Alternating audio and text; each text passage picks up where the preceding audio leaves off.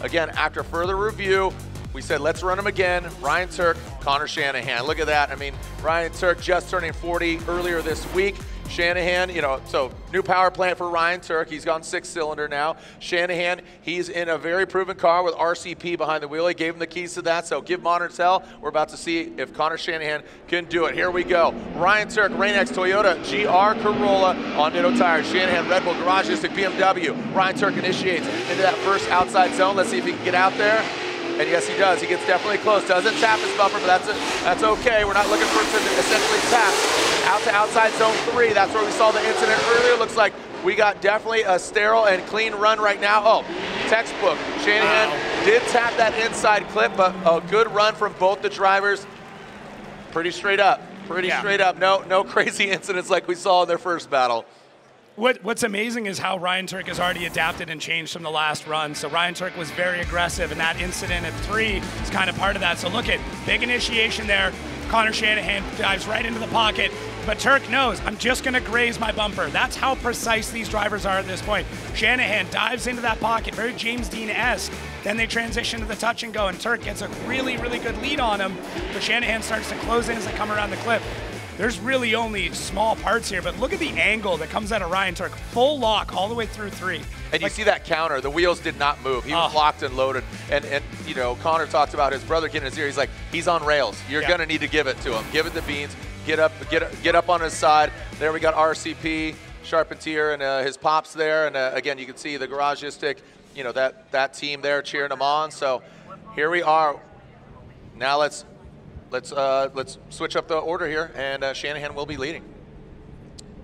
Seeing some wiper blades, so I don't know if this is a sign of something else going on. But wow, yeah, I'm seeing some ponchos come out for Drizzle. We are in Long Beach. That's why Snoop Dogg carries an umbrella for Drizzle. So we got RCP looking on. I hear noise. I hear noise. They're coming down somewhere. All right, so Roma looking on here.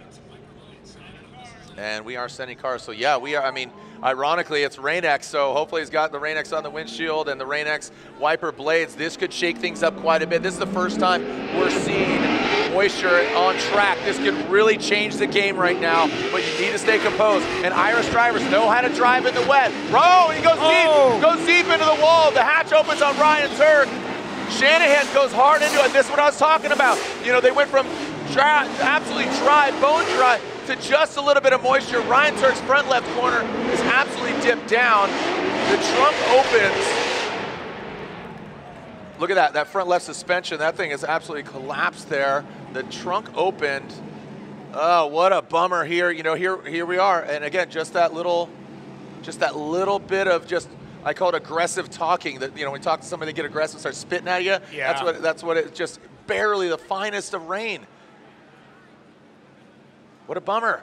Now, obviously, both drivers experiencing the same conditions when it comes to that run. Both guys went into outer zone 1 pretty quick. A lot of speed, so we'll see here in the replay. Big swing initiation there from Connor Shanahan. And we see him extend out. He gets back on the power, and Turk is already shallow. And you can see Connor almost using the front end of Turk to keep the car in line. That's just an interesting case. So almost, I would not say a role reversal, but we saw the contact at that outside zone 3 when Turk was in the lead. But here's Shanahan. He's going in really hard, and it's slick. It fought back, and looks like Turk did straighten him out. He could have countered. Yeah, it's hard to say, I mean, what would have happened if Turk wasn't as aggressive as he was. But at the end of the day, both drivers on the same course, essentially on the same line here. And you can see right here, this is where they both kind of realize what's going on. And we cut power, and then Shanahan throws a bunch of angle to slow the car down. So does Turk. But then Shanahan tapping the wall, getting the car swung back out, hits the front end of Turk. It's, as you said, it's not a complete role reversal, but it definitely has some shades. Yeah, so again, the Rockstar energy drink pilot, Ryan Turk, goes hard to the wall. He comes to a halt. This is the plot thickens. You know, we thought we were going to get something straight up. Saw the ponchos come out, and the rain showed up. We're still seeing smoke on parts of the course here, too. I mean, there's definitely still some dry, and then we get in through outside zone 3 where it looks like it's getting a little bit more damp. So I think race control right now is going to start looking at what our options are, but at the end of the day, Ryan Turk did take a big hit, Connor Shanahan did take a big hit, but one of them drove off, the other one's getting onto a tow truck. Yeah, here we are already seeing Ryan Turk analyze, see what's going on. Judges taking a look, different angles. You can see Turk already talking about it, like, all right, what do we do? What do we got? And that's, you know, just having that awareness.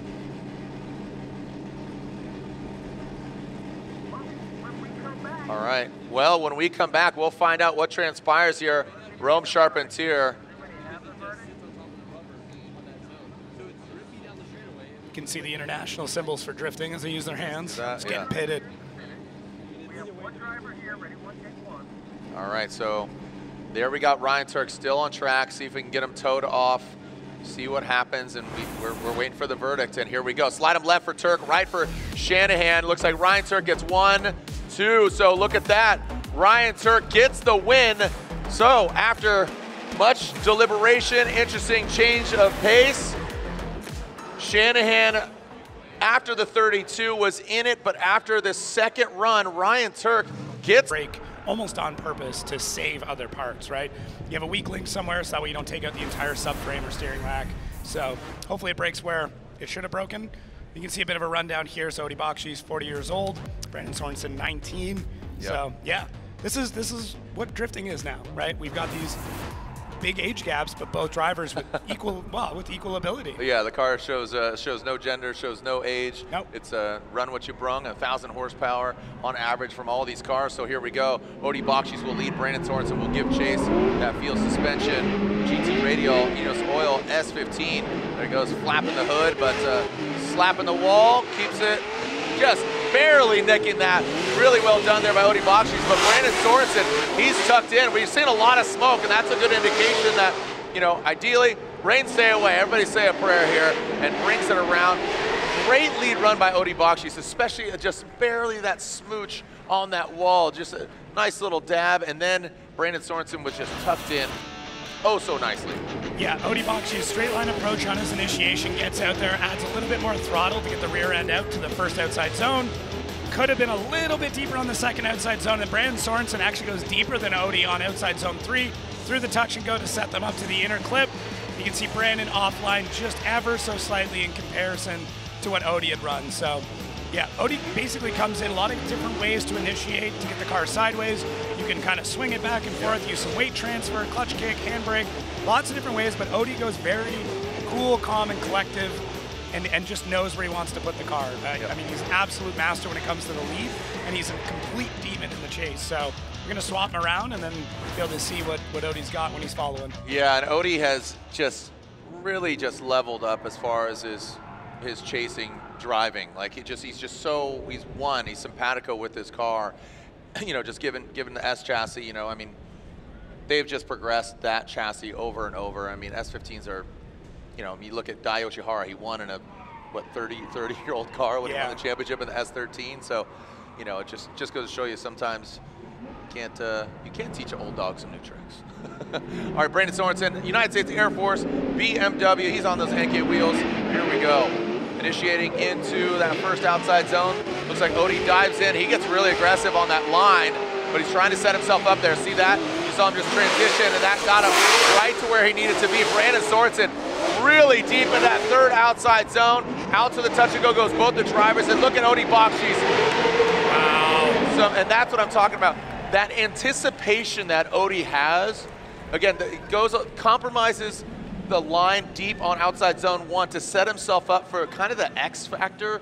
You know, we're not kind of using that term, the X factor, anymore, because obviously qualifying, but he stuck it right there to him. Watch the transition. Yeah, Odie really anticipates the way that Brandon's going to initiate.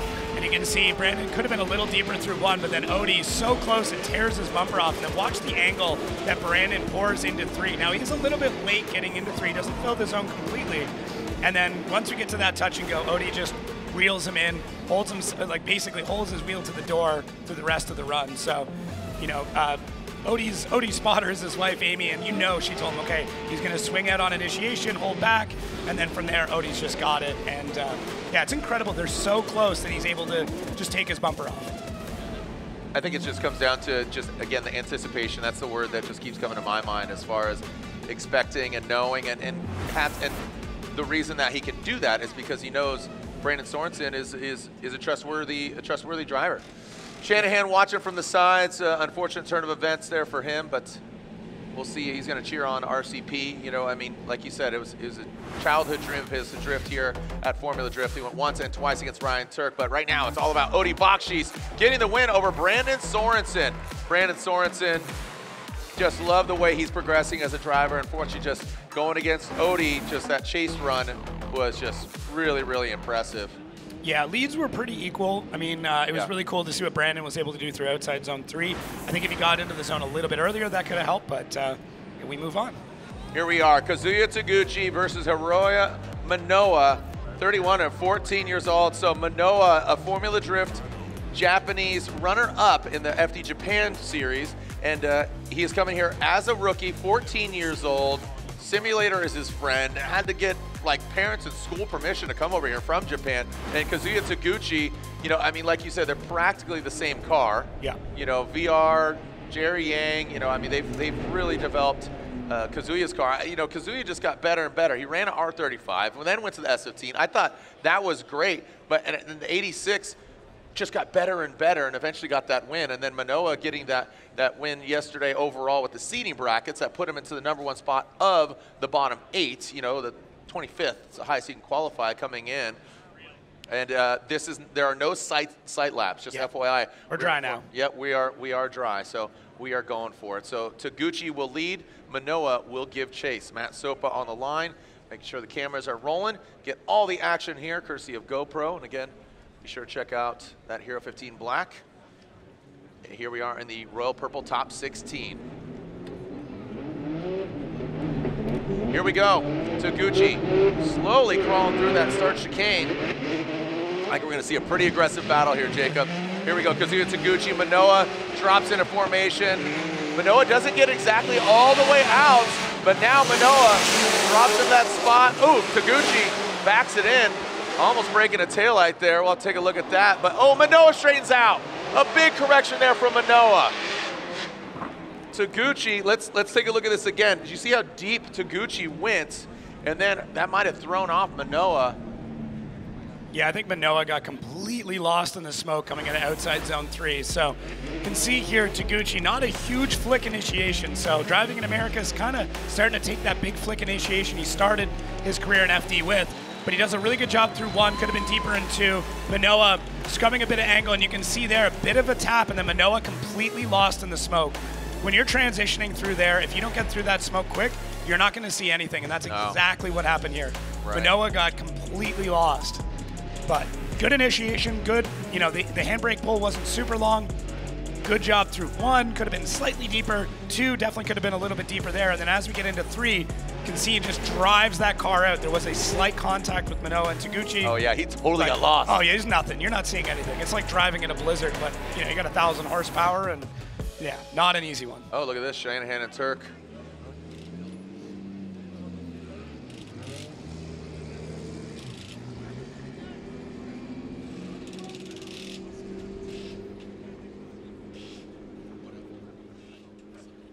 So we're going to be swapping this back around, and we've got Manoa out in front now. I'm expecting a nice feint initiation here, a big flick, something like that. You can start to see some of the Japanese influence, but Manoa adapts very quickly, so you may not see it in this case. You may go with a more straight line approach, but nope, there it is. There's the Here we big go. flick. All right, Manoa and that Juku Racing Cusco GT Radial 86. And oh, look at that angle. Kazuya Taguchi, that allows him. Looks like he kind of checked up a little bit, and Taguchi backs down. Now into that.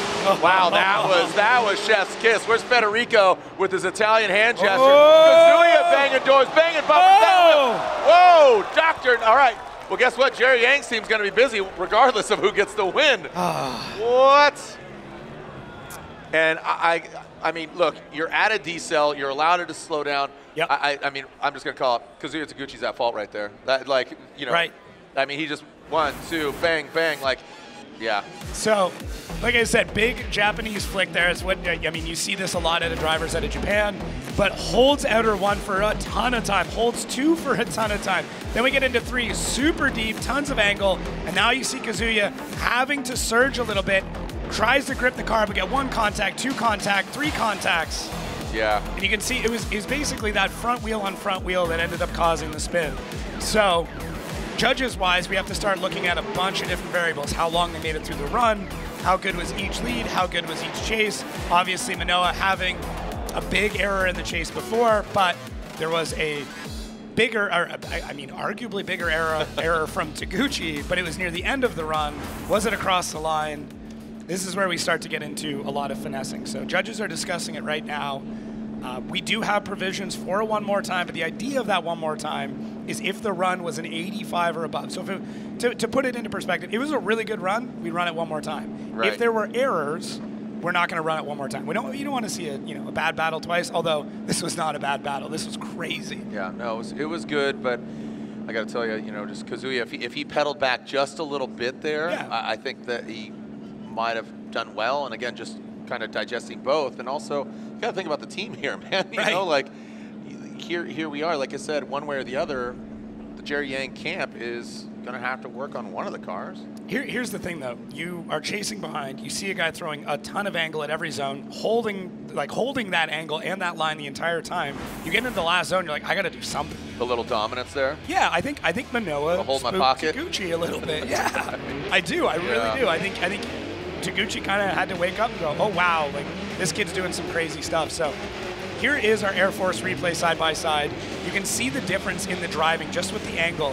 When they're putting angle on, when they're not. Taguchi puts in angle later on, and that's what causes the issue with Manoa, whereas Manoa is putting the angle on very early in that zone. So it's kind of interesting to understand that Taguchi's driving style has adapted more to the American style, whereas Manoa, he's all Japanese. That big J style. Yeah. Yeah, that kind of big sweepy thing, and yeah, it's interesting. And again, Manoa had that major mistake. I don't care who you are. You're gonna bathe in smoke. And Manoa being right-hand drive, he was just right there. His cabin was getting filled. So here we go. Slide him left for Taguchi or right for Manoa. It looks like Manoa gets 1 and 2, and there it is. Hiroya Manoa. Oh, it wasn't unanimous. Okay. It was not unanimous. So that was Reese Marin there going with right. Reese went with the one more time.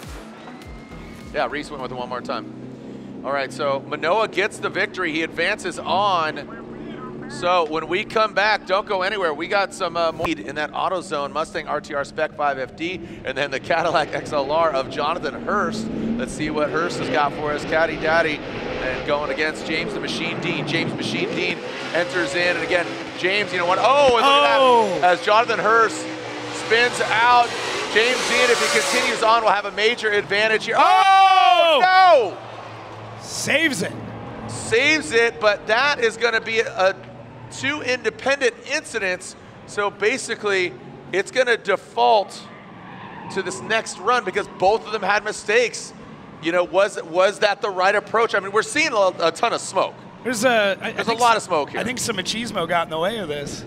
But you know what? I mean, look, like I said, the Irish drivers, they know how to drive in the rain. Ireland has a lot of rain, so they know what to do. But what'd you see? Hurst had a really good initiation, but it looks like James was really able to hold on to it a lot longer, and I don't know if Jonathan was quite prepared for it. And then as we come through here, wow, the moment James Dean comes off the throttle, that car snaps back. So him and that, sorry to cut you off, him and that portion of the track have a very ill communication over here. Yeah, it's a weird relationship that's going on, but it looks like we are getting word here. There's going to be a timeout called, 5 minutes for James Dean. So it seems like there might have been a mechanical. Something's going on. I mean, as a reminder, they had to rebuild that car. Oh, yeah. I mean, let's see if we get a clean start here. They took that sight lap. I wonder if what they learned. Still seeing Here we go, initiating. So there's the smoke. That's good. That's a sign of a good time. Frederick Osbo getting all the way out there. Beecham tried to get close. Had to back off a little bit there. Yeah, that trunk flapping a little bit there in the wind.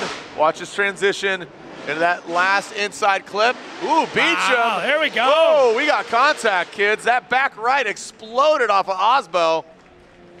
Beecham took that as a collectible.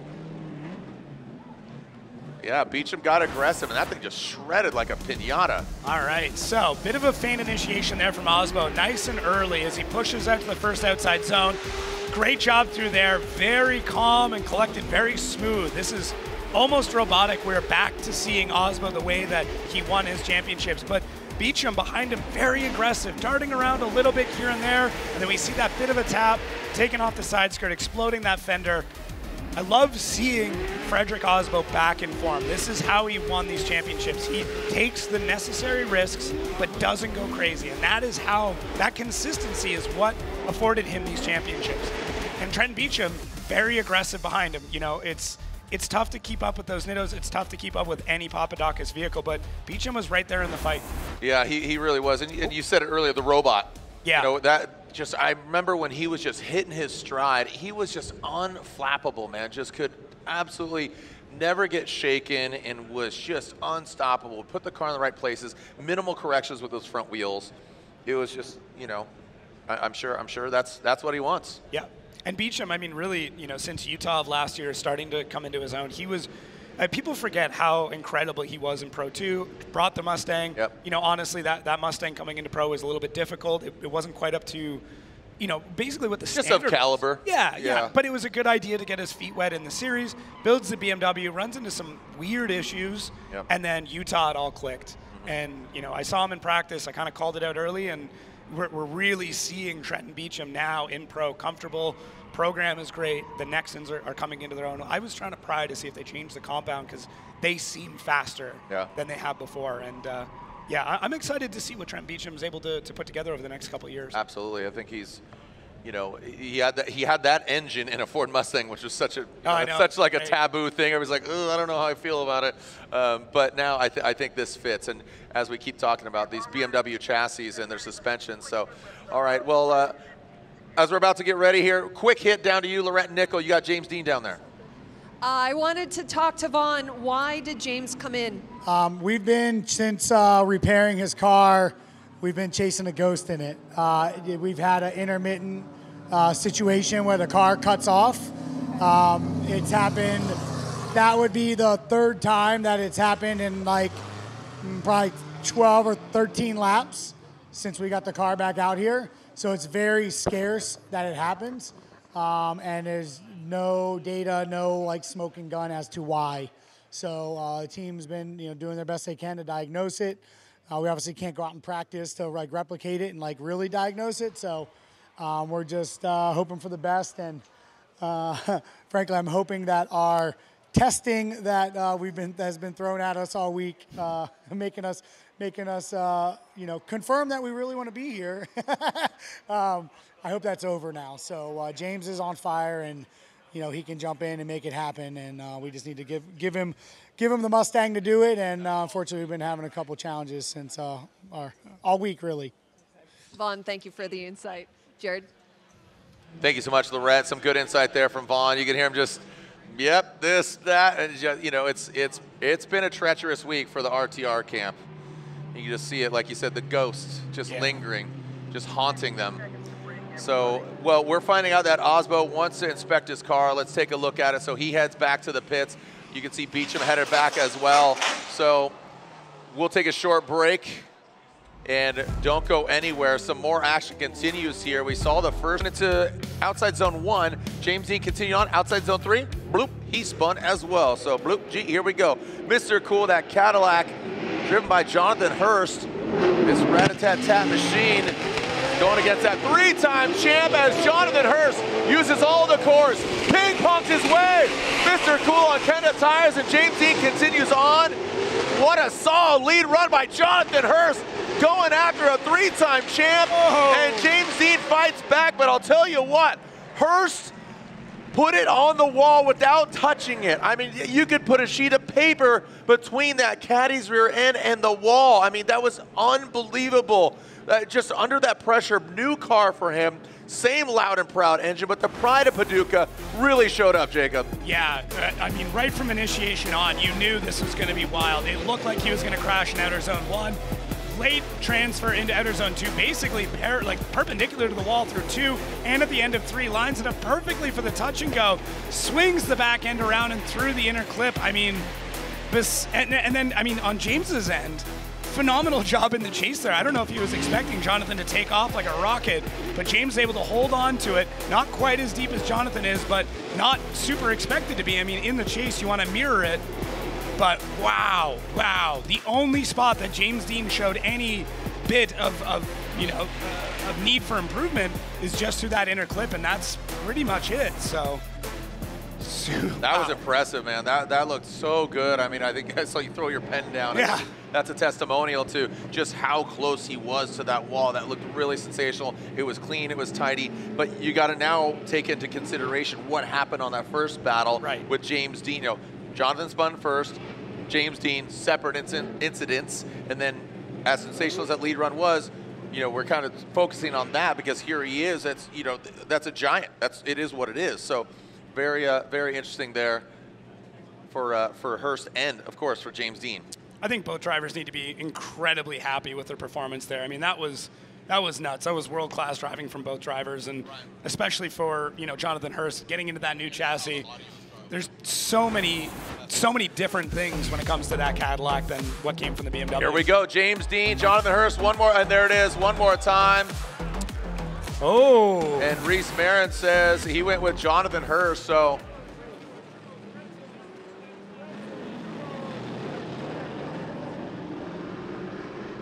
So as we saw, there we go, 2-1. Jonathan Hurst got one of the judges going his way. The needle was gone, but that will be one more time between Hurst and James Dean. So here we are, Trent Beecham, Frederick Osbo. The second half of this battle, Beecham will lead and Osbo giving chase. If you can remember, Beecham was aggressive, ripped off that back right fender of Freddie's Toyota Supra, that Rockstar vehicle. Beecham now out front. Transition into that second outside zone. Comes up a little bit short, but Frederick Osbo, that's what we were talking about. Beecham looking really wound up right now. He is just fiery. And Osbo, really good chase job, but Beecham, you know, I really liked what he did. He was really fluid from outside zone 1 to 2. And then when he went into outside zone 3, could not shake Osbo, and he needed to do that, just given how aggressive Beecham was. Let's take a look at it again. Yeah, Beecham very aggressive on initiation. You can see how perpendicular he is there. Does not get all the way out to outside zone 1, kind of gets in there a bit late. Has about 1.5 feet off outside zone 2. And then as they come through 3, you can see he holds onto it almost a little bit too long. Thankfully, Osbo was able to more or less anticipate that. And I love this shot here because you can see how parallel they are coming through. Now, focusing a bit more on Osbo's chase here, he could have been in a little bit deeper. He does follow back a little bit, just so that way those transitions are a little bit easier. But you can see how Osbo is kind of trying to anticipate what Beecham is going to do. Beecham didn't have a perfect lead run, but Osbo was able to more or less get in and out of the spots that he needed to be to ensure that there was no contact, but he still had an active chase. Wasn't super close to him, but I mean, he did everything he needed to do in the chase at that point. Yeah, that was a fun one to watch. We'll see if we get a verdict here between Beecham and Osbo. And we are hearing that we are going back to some sight laps here between field. It kind of comes off and on. The wind is definitely whipping up, just coming off the waterfront here in Long Beach. So a little brisk, hoods are on, ponchos are on. So a little brisk here, but it definitely clears out the smoke when it is dry. Waiting for the verdict here. And slide him left for Osbo, right for Trenton Beecham. Looks like Frederick Osbo 1 and a 2 and 3. Frederick Osbo gets the win. Beecham knocked out, but a very valiant effort by Trenton Beecham. Look for him to step up definitely in Atlanta. And that was a, you know, again, that was an uphill battle, just knowing, like you said, the robot, Frederick Osbo. But I liked how aggressive he was. He needed to do that, but great lead run there by Beecham. Yeah, I mean, against somebody who isn't a multiple-time champion, that definitely could have gone a little bit better for Beecham. But I mean, that's the hard part when you're going against somebody like a Frederick Osbo. You have to be perfect. Yep. The only way you're gonna be able to keep up and compete at that level is to be perfect. But Beecham's close. He's showing a lot of signs of being, you know, one of the next. Quite a beating here today. Here we go. Chris the Force Forsberg, all new Z on GT Radial tires out front. Initiates in that first outside zone. He's looking real smooth earlier. Doesn't get all the way out there. Rome sharpens here. He dives in on the inside. He's taking a shallower line. Chris Forsberg trying to work into that third outside zone. Again, just coming up a little bit short on those outside zones, but now really good angle from him. And you saw that going from outside zone 1 into outside zone 2. Looked like Rome had to maybe check up a little bit there. That's why he's taking a shallow line, going from 2 to 3. Let's take a look at it again. Yeah, it was interesting. Just the sound from Chris's car almost seemed a little bit off. So to get through there, you can see Chris hesitant through 1, has to push out late, but kind of slow in transition. Misses most of 2, so Rome's got to take an inside line. Chris really having to force the car to even get out to 3, having to wheel it around, and then, I mean, it was tough. It was definitely tough for Rome. I don't know Chris's engine well enough to say that's exactly how it should be driving, but it did sound off to me. There was something that didn't seem quite right. Maybe I'm looking too much into it, but I've seen Chris all this week, and this is not his driving. He was touching the walls all through practice. Something seems up. All right, well, you know, obviously one of the best in the biz, 3-time champion. Definitely, you know, he's had success here in Long Beach. And here's the competition timeout for, I believe, Matt Field. There it is, 1 minute left for the Beast from the Bay and the Drift Cave camp. Oh, they are absolutely under this thing. Look at Matt's under there. Holy cow, make some noise for him. Hard-working team, cheer him on. They can hear you over in the hot pits. Cheer him on. There's Mr. Field, his dad there. Looks like suspension? Yeah, they've got the whole knuckle off. I'm wondering if it's an axle swap. They've got the whole knuckle. Oh no, this is not good. This is not good for Matt Field. Winner last year here in Long Beach. They don't have a wheel on, and they got 30 seconds. Matt Field could have to retire as he was going to go against Ken Gucci. Let's see what happens here. The second half of this battle, we got RCP and Chris Forsberg. What a wacky event here, but it is Formula Drift. You never know what you're going to get. RCP Garagistic, BMW, Chris Forsberg tip to tail on initiation. Coming that first outside zone, there goes Rome. Chris Forsberg trying to apply that pressure. And look at how close in proximity. Rome using all of that outside zone 3. Now in that final outside zone, Chris always does this really, really well. And that looked precision. He kept it off the car. And that's, you know, both him and Odie on that transition from 1 to 2 under the bridge, they just do such a good job of predicting where that car is going to be. Oh no, and this is absolutely gutting. Timed out, Matt Field unable to fix his car and get it to the line. Make some noise for Matt Field and his team. That is an absolute blow to the system. Lorette, I'm sure we'll get some words from him, and Matt just has had such a great attitude of progressing on and on. So here we go. What do we got here? Rome looking, I mean, Rome's lead run, I will say, was better than Chris's. He fills all the zones. Now Chris, able to get in there. I mean, his ability to ride in the pocket, be able to transition through the smoke is phenomenal. And the way he gets the nose end of the car in to dive into Rome, but then able to hold it and swing the back end around so it doesn't look out of place is great. It's such an expert move that we saw to Chris Forsberg there in the chase. But Rome in the lead. I mean, he filled all the zones. He was quick. He was smooth. This is, I mean, this is the same Rome, but this seems like the edge has been honed.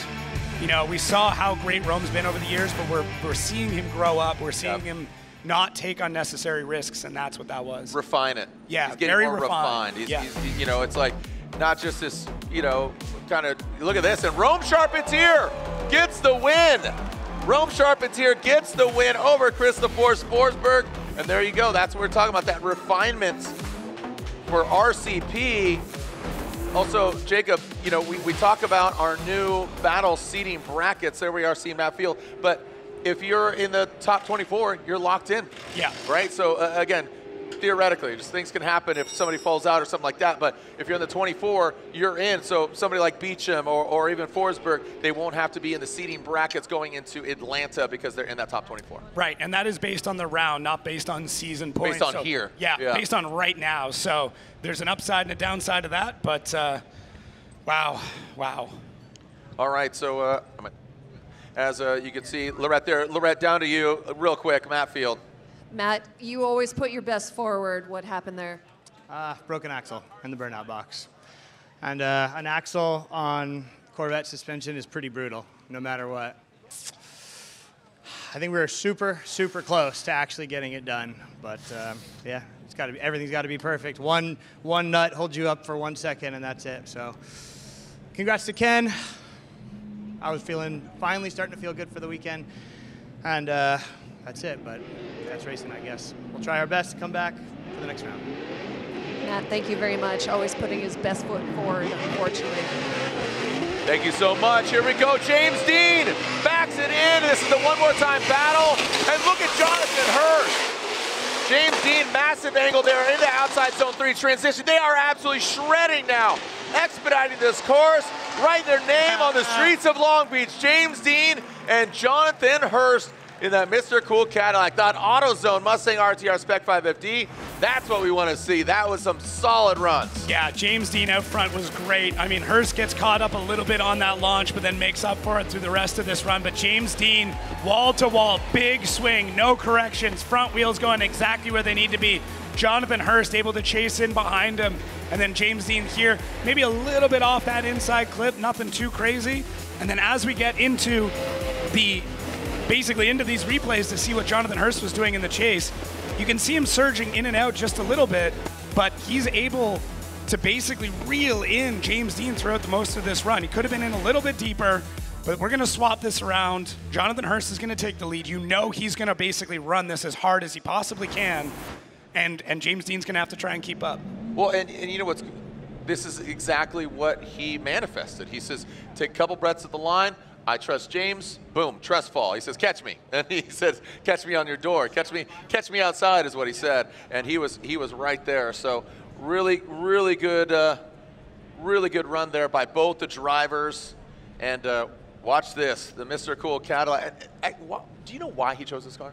I just want to be different. That's it. I mean, he's a guy who likes to stand out, and what's more standoutish than an XLR? I mean, the thing looks like half the height of that Ford Mustang here. All right, here we go. Jonathan Hurst up front, initiating. Look at that, tit for tat by James Dean. That XLR Cadillac, 1 and 2 filled. Ticking the boxes here is Jonathan Hurst now into that last inside clip. And James Dean, man. Oh my gosh. Wow, what an effort by both the drivers. What a solid run. Make some noise for James Dean and Jonathan Hurst. Again, the one more time battle between them. Let's take a look at it again here, Jacob. All right, Jonathan Hurst, e-brake, and you see almost a bit of contact there from James Dean, who's getting real aggressive. Jonathan in through the first outside zone, doing a phenomenal job in keeping the rotation going through the second, getting real deep in 3, but a little bit late, shoots off to our touch and go. James Dean almost gets gapped there for a second, and then Jonathan Hurst back on the power. So there's a couple of spots here going back and forth where they made some mistakes, not many, but you did see that James Dean did touch Jonathan Hurst. Maybe Jonathan could have gotten a little bit deeper there through outside zone 1, but he is not the kind of guy to let up when there's contact. He's the kind of guy to put his foot down, drive even harder, and that's what we saw.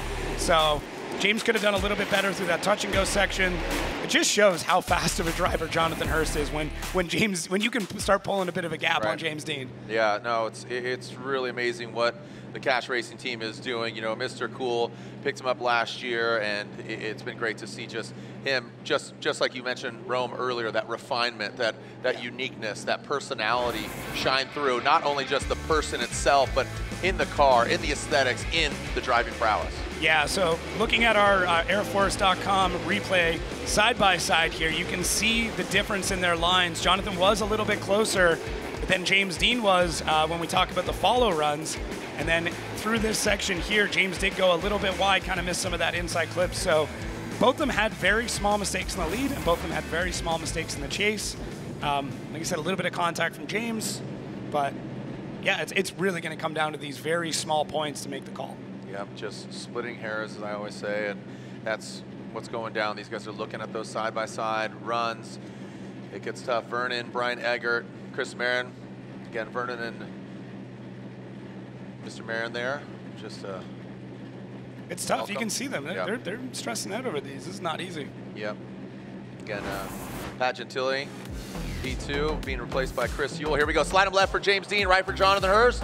One more time. I'm not going to lie. I'm pretty happy about this. Is those 85s? Are those 85s? So one more time, we those, can call that. I think those are indicative of 85. Those are definitely close. over That was 85s. good. Yeah. Yeah, I mean, that is just the finest of tolerances of driving and proximity and filling those zones. So there it is, OMT X2. Yeah. So gotta love a double one more time in top 16. That's where we're at now. This is, 2024 and again, drifting. We're not forcing the hand of saying we don't want to see one more times anymore.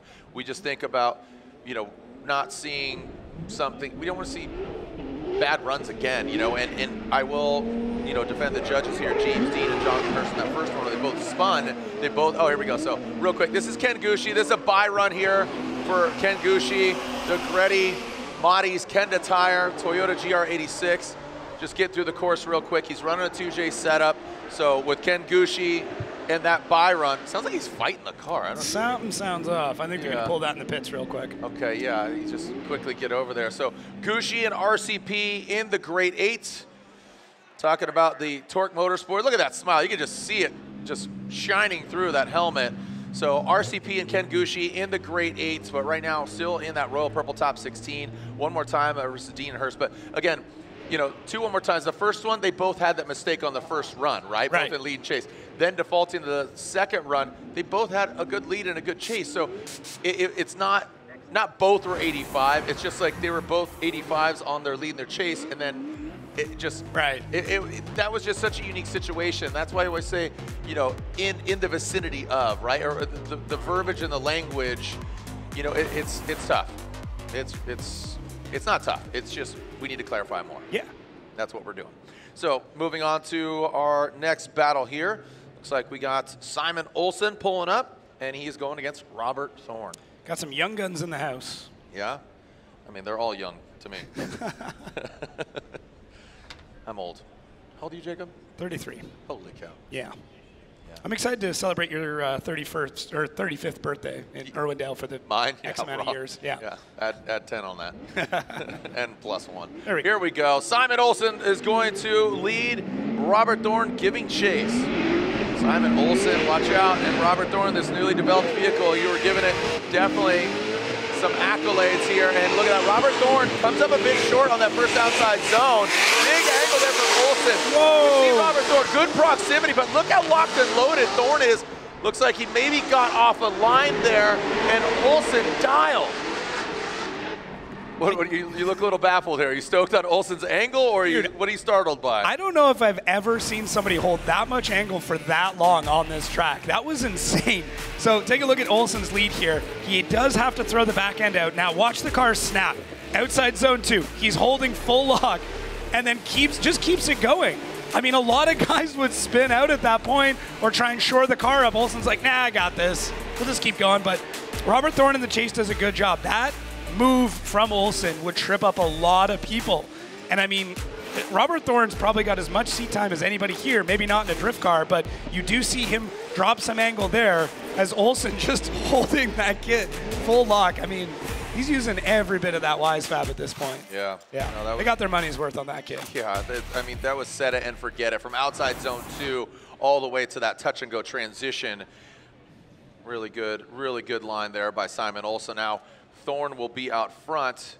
See if he can better that. It's going to be a hard act to lead as opposed to follow. So Thorne looks like getting some communication going on here. Yep. And that is Simon Olsen. Looks like he's talking to the starter. Could be Sopa. All right. And seeing what is cooking, moving through our royal purple top 16. And here are the matchups. As let's throw it down to Lorette, who's with RCP. Well, I wanted to catch up with Rome, and my goodness, it has been an eventful event, and the car is good now. As a little reminder, the car was hit 3 times, and there was some damage sustained, but everything is good now. Yeah, the guys seem to straighten it out the best we can. I mean, visually, there's some stuff bent, but they aligned it, and it seems to drive pretty straight, so we're just going to push it. I love that you said it seems to drive pretty straight. What does that actually mean? I mean, it means that you... Of this going against either Simon Olsen or Robert Thorne. And the sight lap, again, being utilized. Ideally, we see dry conditions for the remainder of the event. Remember, just less than a month, round 2, Atlanta. Be sure to tune in. Here we go. Ryan Turk, Rain-X, Toyota, GR Corolla, Rockstar Energy Pilot. Nick Novak approaches and has to back off. Ryan Turk not exactly the deepest on the first outside zone, not in the second outside zone. Here goes Ryan Turk into outside zone 3. The race service boys cheering him on. James Kirkham, Andy LaPuca, Jacob Akajani, and I know you're cheering him on. And Nick Novak, he's got his family in the building cheering him on. So it's all family affair across the board. Shandy Pants cheering on Ryan Turk, and Roman saying, "Go, Dad." Yeah, Turk looked a little bit more hesitant on this one. I mean, you have a couple of hits, you start to rethink a few things. Now, Nick Novak does have a big error there in the chase, but Turk not all the way out to outside zone 1. Could have been a little bit deeper on outside zone 2. Hey, if the car was a little bit longer, he would have been perfect, but you got the Corolla, so this is what you got. And then you can see a bit of a desperation move there from Nick Novak, realizing that he's behind.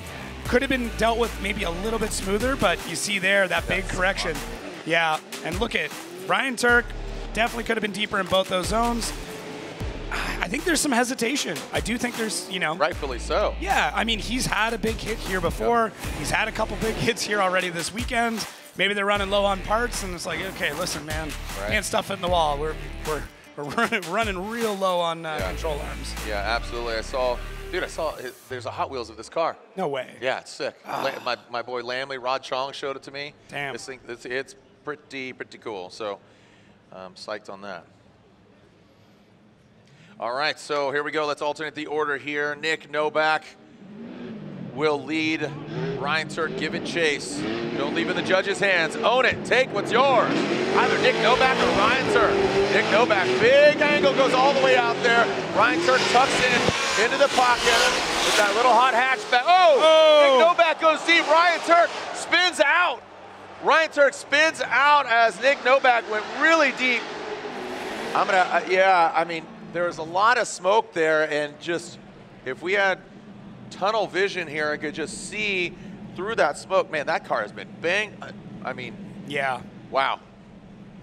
All right, let's run that back. You know, with Nick going in hard, did Ryan follow him in there? Because you got to think he's in there, and the BMW has a bigger back bumper. The Corolla has almost hardly anything. Yeah, hardly anything. If he's following, you know, the exact same way, there's going to be less room for error, right? There's only maybe 10 inches behind that rear wheel that you can collapse in, whereas on the BMW, you got a solid foot. So let's take a look here. Nick Novak, great job through outside zone 1 to transition into 2. Turk starting to dive in. Look at the angle he's pulling out, picking up a lot of speed. And then right here, that looks like Turk hit the side of Novak and then caught the back and then spun around. Does this look like what Turk and Shanahan happened earlier? Man. You know, I know. I'm saying, remember when Turk hit and Shanahan there? So this, I didn't see. Not exactly, but fairly comparable scenario or situation. Yeah, I don't know if Novak really got into the wall as heavy. Oh man, it did stall him up a little bit though, because it looked like basically the rear end of that car collapsed in, and then potentially the wheel touched. Now Novak went in very perpendicular to the wall, so right here is where we're looking for it. Turk diving in, Novak touches, bounces off, Turk hits the front. Turk does get hit by Novak's car bouncing off the wall. This is very close to what happened with Shanahan.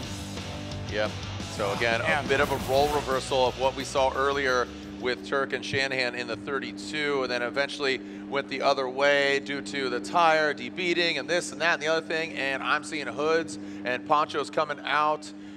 Looks like might seeing, again, you know, we're under a tent. We have our fans here, hardcore fans, enduring just a little bit of spitting, but it's just off and on throughout the day, which literally rains on our parade. So unfortunate. And, you know, I think we're going to see side laps once again here in just a little bit. But taking a look at our United States Air Force instant replay once again in our Royal Purple Top 16. Royal Purple, the synthetic experts, the official engine oil of Formula Drift. So here we go. Novak hits. Now, Turk does hit the back end almost at the exact same time as Novak's kind of back end flicks out to catch the front end of Turk. It's hard to say what could have happened, but it almost seems like if Novak didn't do that, Turk would have gone into the wall regardless. It's really, really hard to say, though. There's a lot of what ifs here. Oh, we're getting a significant amount of rain now. Yeah. So just to add to the plot a little bit more, we're definitely getting sight laps at this point. Oh, for sure. Yeah, umbrellas coming out. And again, if you're here in the building, be respectful. Obviously, you know, want you to stay dry, but those umbrellas, just be mindful of your neighbors here. Slide them left for Turk or right for Nick Novak. Nick Novak gets 1 and 2 votes. So Nick Novak advances on, as we said, you know, was lottery there, but right now, here's the second half of it. That ASM, BMW, Robert Thorne, Simon Olsen gonna chase him down. We saw a phenomenal lead run by Olsen on that first battle. Now it's gonna be a slow trickle here. Similar to the rain, it's gonna be a little wet, a little slick, and Thorne slowly navigates into that first outside zone, almost like slow-mo. As Robert Thorne crawls his way in, just walk it like a talk it into that outside zone 3. And it is just so slow into that last inside clip. Oh boy. The hard part too is, you know, you had a dry run, you had a wet run. I know. And they got out there, when they would have gridded up, it would have been still dry. So they're running dry setups, the suspension, the sway bars, everything is set up for the dry. The upside is battles coming after this. They're gonna change some things. They're gonna disconnect sway bars. They're gonna change the suspension, drop some tire pressure, and hopefully be able to navigate this a little bit quicker. But let's take a look here. Definitely, we don't need slow-mo for this one. You can see every input that's going on, but Robert Thorne does get all the way out to outside zone 1, and we can hang tight here and wait for outside zone 2. Not too bad. Could have been a little bit deeper there. And as they crawl their way out to outside zone 3, you can see just how difficult it is to wrangle over 1,000 horsepower in these cars on these tires. These are not rain tires. They run the same sets of tires all the way through.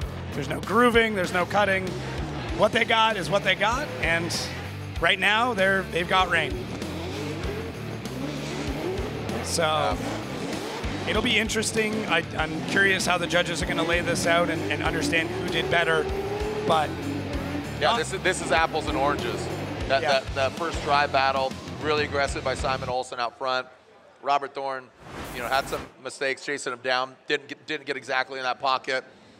And I like what you're saying there, elaborating on setup and what we're going to see.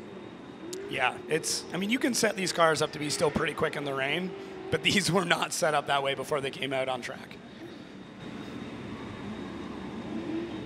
All right, so Vernon, Brian Eggert, Mr. Marin. When was the last time we had rain at Long Beach?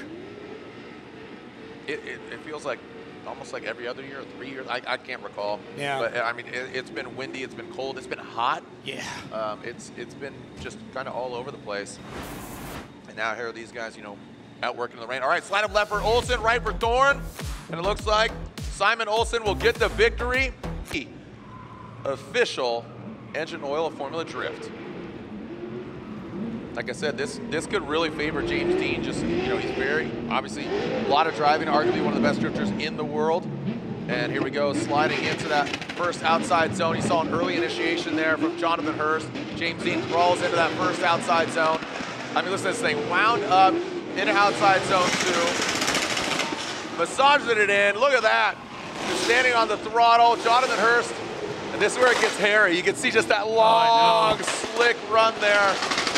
In his final, Jonathan Hurst adding some flair around that final inside clip. And they bring it around. So just crawling their way through it. If everybody could blow really hard and maybe we could dry the track. Okay, just, there we go. There, same time, let's get that jet dryer out. Good work. So James Dean, I mean, he's basically driven in the rain most of his life. Jonathan Hurst doing everything he can here. Now, I will say the Nittos do generally struggle a little bit more in the rain, and we don't really know how the Kendas do with the new compound, but we do see that James is able to get out quite a bit of a lead on Jonathan Hurst here, who's breaking the sound ordinance every time he touches the gas pedal. But James Dean able to keep the car very much under control. It's a slow go, but it is very, very controlled, whereas Jonathan's is a little bit more herky-jerky. Can see him basically taking that inside clip for a ride. So James might have been, you know, the whole thing's slow, but it was very controlled. Yeah, we've... And this is what the battle could have looked like. But this was James Dean with the incident earlier. So yeah. We've seen rain, we've seen fire. I don't know. We get some wind, some earth. We got all the airbenders. Mm-hmm. Yep. Well, I was thinking more, what's James? Yeah. Talking about musician? Fire, gotcha. I've seen rain. Yep. See sunny days. I thought would never end.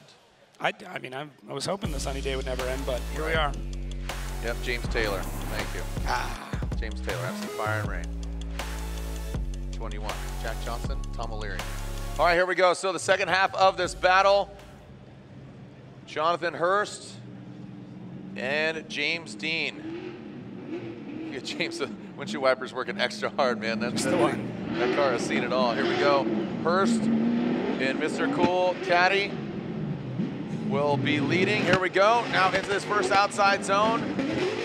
The Cadillac just missing outside. He drops that back left into the wall. Oh, buddy. Little correction there. It looks like he's almost going to lose it. Wow. This thing is just, wow. Wow, it sounds like Apocalypse Now going down. This sounds insane. He's auditioning. Sounds like a firing range. Make some noise. It's like he's auditioning for the movie Drumline. Right. Oh, man. Love that car, though. Yeah. Rat-a-tat-tat. All right, let's see here. So, Jonathan Hurst, obviously out front in that XLR. A little bit of a boop there. James Dean, okay, that's how you need to drive in the rain. Jonathan getting on the throttle nice and early as they start to push out now. Obviously, James Dean able to keep everything under composure. We did see a bit of a gap here previously, but James able to close that in. Jonathan throwing a ton of angle, big correction there with the e-brake. So they go around, and this is where we get all the limiter at this point. So James a little bit further back than maybe where he could have been. Jonathan able to stretch out a bit of a lead there. But the judges are going to take a look at both runs, understand who did better in the lead, who did better in the chase, and see what the overall driving ability was of both the drivers. I mean, this is not easy. When you're doing this out in the rain, this is incredibly difficult. These cars are meant to go at a full clip. So when you start to add in a little bit of these tiers, it's not any easier. Absolutely. Yeah, it gets tough for them, and you know the fans are still sticking around. Thank you guys and gals, children of all ages. Who's moving on to go against Frederick Osbo? Left for Dean, or right for Hurst, and it looks like James Dean gets the victory. A great hard-fought effort after not one, but two one more time. The third battle, we finally got a victor. Noah. See how he handles it. Smell the rain. Wind, a little cold. Here we go. About to heat things up. See if we get some steam here. Manoa shimming his way into that first outside zone. Looks like Odie, like you said, that setup thing. He does tap the wall. You know, this is pretty interesting here as Odie now comes into that third outside zone. Manoa, look at that, he drops in. Hey. Manoa crawls into that third outside zone and approaching that final inside clip. Some separation into the inside clip. Odie takes it out. Manoa wraps it around just barely. Nice job there by both the drivers. What do you think, Jacob? Got a Japanese flag out there. Yeah, the support is incredible for somebody. I mean, it's really cool to see the fan base really understand the importance of what we're seeing here. So, Odie, a bit of an interesting situation there with this initiation. Looked like he wanted to swing it out, but wasn't able to. You can see he's got this car dialed in on that straight line. Very quick there. Probably dialing back a lot of power just to make sure that he's not absolutely blasting through this, but Odie holding a lot of angle, pulling out some wheel speed, grabbing a bit of e-brake, getting through that zone. Manoa able to keep up there. I mean, nothing too crazy. He's not on the door, but he's not getting completely outdriven. And then Odie here taking out our inside clip pretty heavily, punching, basically center punching. So a little bit of a room for improvement there in the lead. Definitely some room for improvement in the chase.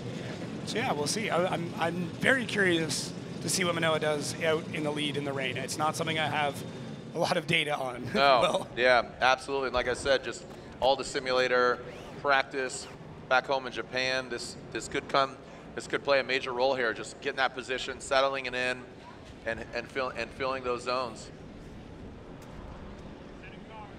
All right, sending car. Here we go. Manoa now leading. Odi Bakshi's giving chase. Let's see what we got. Like I said, Manoa no data as far as what we've seen from him in the rain. He comes out spicy. Yeah. He's getting froggy here. Let's see what Manoa's got. Mr. Exciting. He's excited after that interview with Laurent Nickel. I mean, he's got some pace. He's got some pace.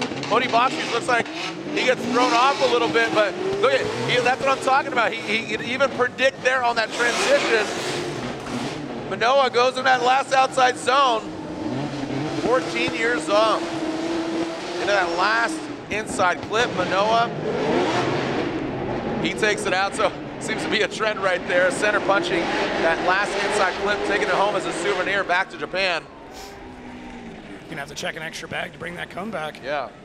All right, so Manoa navigates the course, the rain continuing to come down.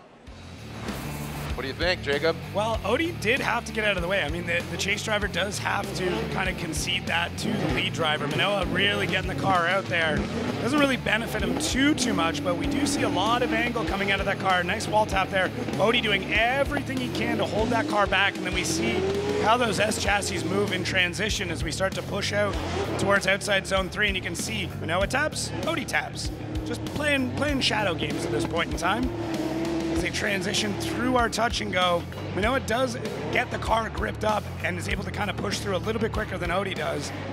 Now, what's interesting here is when you're driving in the rain, it's not like just adding more wheel speed is going to get you to go faster. You have to very much play with the grip levels. You actually kind of want a bit of a lower speed. So a lot of guys are going to dial back horsepower. Some guys may even change gearing if they have time to make sure that they have just enough wheel speed to have that car moving. Yep. All right. Well, look at that. Our girl getting the heat on the street, but unfortunately it's a little wet on the feet, if you know what I mean. So Laurent Nickel down there getting some insight. She's sitting next to Simon Olsen, who we'll see. I mean, look at that. The field suspension still in it to win it in our Toke Motorsports Grade 8. Here is our side-by-side, courtesy of the United States Air Force.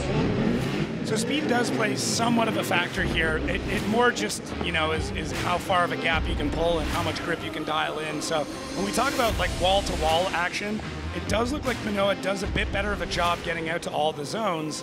But when we get into the chase, Odi was able to mirror him quite well. There is a couple of spots where one starts to pull away from the other, as we can see here in that side-by-side. But realistically, I do think this is going to come down to who put down the better lead run, because both chases did have some issues.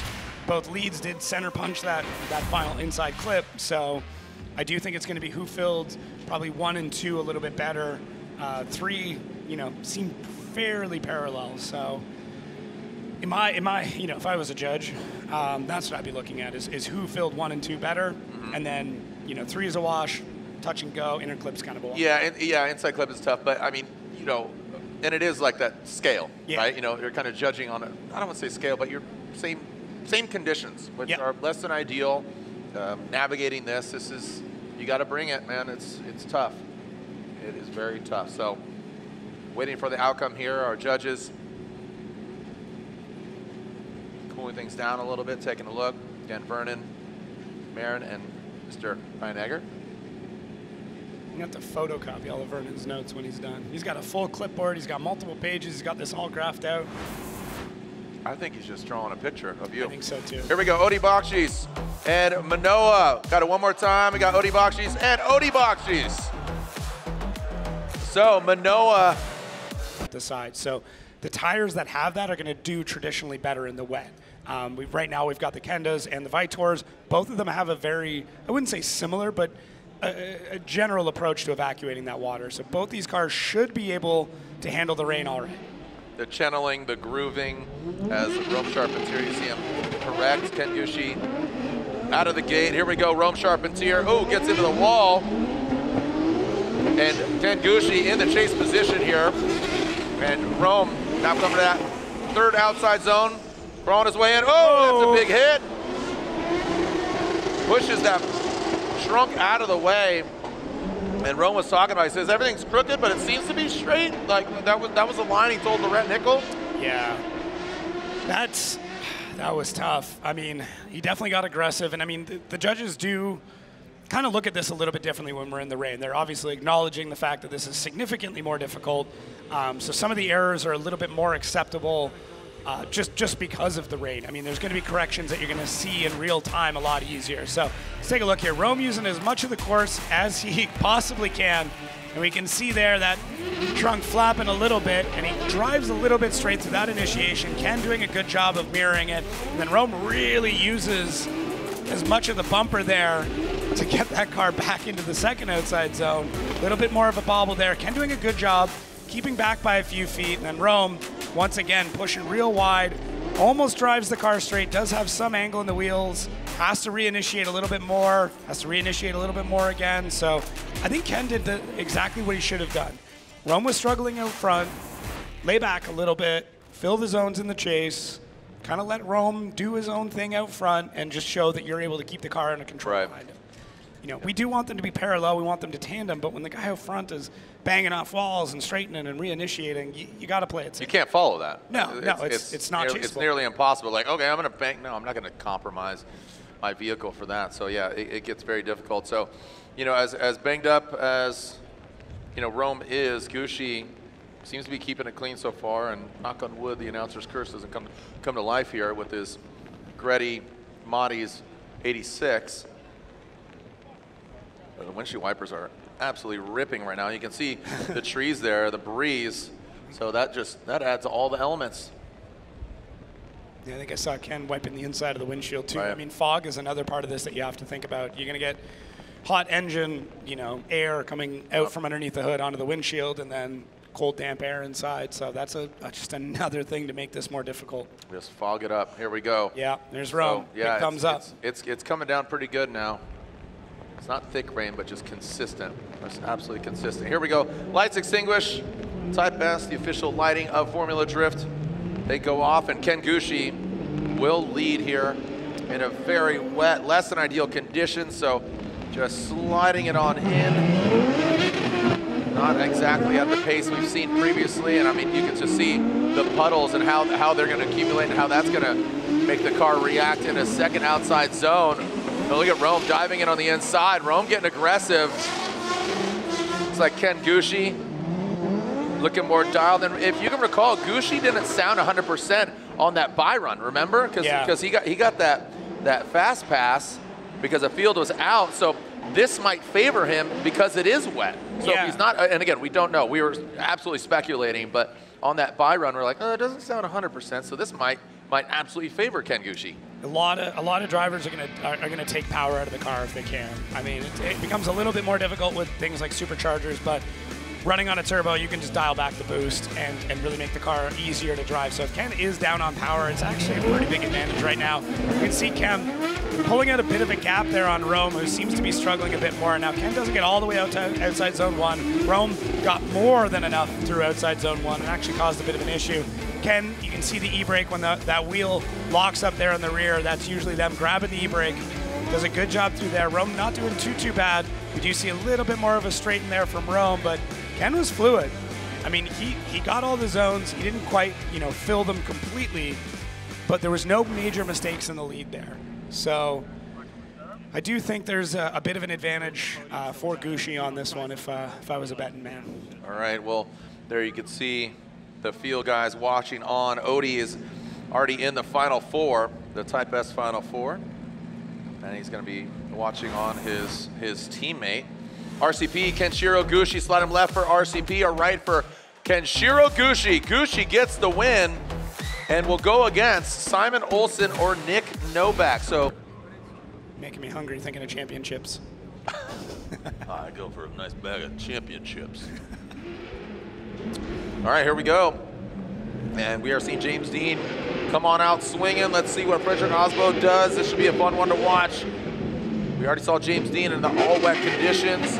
Freddie now joining the party into that First outside zone, getting into the wall. Look at James hanging out there. Freddie throwing under the bridge.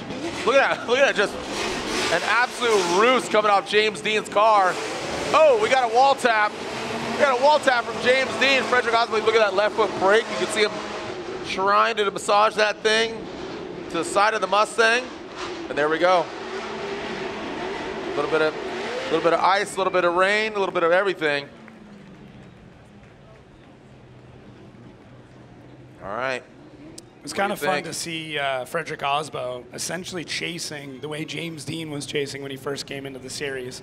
James set a precedent of basically nosing the front of the car next to the other one with a little bit less angle, and we start to see a little bit of that coming out of Osbo. So a bit of a throwback, a little reversal, but James Dean really getting the wet weather setup dialed in. Look at that. Now both drivers getting as far out to outside zone 1 as you can without touching the wall. And then now we see Osbo a little bit less angle, but kind of pointing the car at it as Dean goes a little bit wide. You know, with a bit more speed, a bit more energy, they probably wouldn't have even noticed that happened. But because we're at the speeds we're at, you really see when they touch the wall with the actual, you know, metal part of the bumper as opposed to more or less the fiberglass or carbon fiber facade that goes over top. Shout out to KB Forever, Ken Block. Forever in our hearts, KB Forever. Love you, buddy. Seeing those jackets there. And now let's alternate the position. Talking about Frederick Osbo now leading. James Dean hunting him down. The machine, James Dean versus the Norwegian Hammer. So both on equal tires, both on the Nittos. I mean, relatively the same horsepower. Big difference here. It's kind of an advantage actually. Is James Dean? You know, that V8, basically half its horsepower comes from nitrous. Yep. So they can very much dial in the amount of horsepower that's there. Now that being said, with Freddie's inline 6, they can dial back a lot of the boost. They can go to basically wastegate, which might be, you know, 8, 10, 12 pounds, something along those lines. The difference is going to be how that power comes on and off. You can make it a little bit more linear with the nitrous as opposed to when you're running with boost, it can be a little, you know, jumpier. Yeah. So that being said, it could spike, especially. Yeah. And in addition to that, look, what Odie said is it's loose, it's grippy, it's kind of all over the place. So here we go. We got Frederick Osbo out front, Rockstar Energy Drink, Toyota GR Supra, and James Dean are on his way on in. And getting to that first outside zone, you can see Freddie. James taps the wall, or just barely kisses it. Ooh, Freddie, that thing grips up, and absolutely to your point right there. Here's that Supra. And James Dean looked like he had that nice line, almost consistent, all the way through into this final inside clip. Oh, James Dean making his presence felt there. That was pretty solid. Yeah, leaving a little signature on the side of Osbo's door. Little reminder. You got 3, I got 3. Let's do this. All right, Liam, fire it up, buddy. All right, so let's see. Initiation there. I mean, Osbo really holds it for a long time. Has to throw a little bit more e-brake to push the car out nice and wide to outside zone 1. James Dean goes a little bit deeper in outside zone 1. But Osbo does grip the car up, goes pretty shallow there through outside zone 2, and that might be the difference maker. Now with that, he's able to get ahead a lot quicker, causing James Dean to have to cut a lot of line in order to make it back into the pocket. And then James Dean right here, quick little boop as they come through that inside clip, and that does come from James cutting line, carrying a bit more speed, just because Osbo wasn't as deep through outside zone 2 as he should have been. So. Hey, hardcore fans, make some noise that those are sticking around here in the rain. Yeah, look at that. Bundled up. Hardcore, thank you guys and gals. Yo, my man, what's he doing? Is he dabbing there? I don't even know all right, you looking good though. Look at that, blowing umbrellas here, sticking around. Got a cold beer, a little cold weather right now, but looking good here on the waterfront of Long Beach. Thank you, fans, so much. Here we go, slide him left for Dean or right for Frederick Osbo. Wet conditions favor. Oh! Who's going against Gucci? We're gonna get a victor here. Nick Novak coming out, Kenda Tires. You talk about, again, the variety that everybody's running here. Little feint entry by Nick Novak. He initiates and throws it out, corrects a little bit here.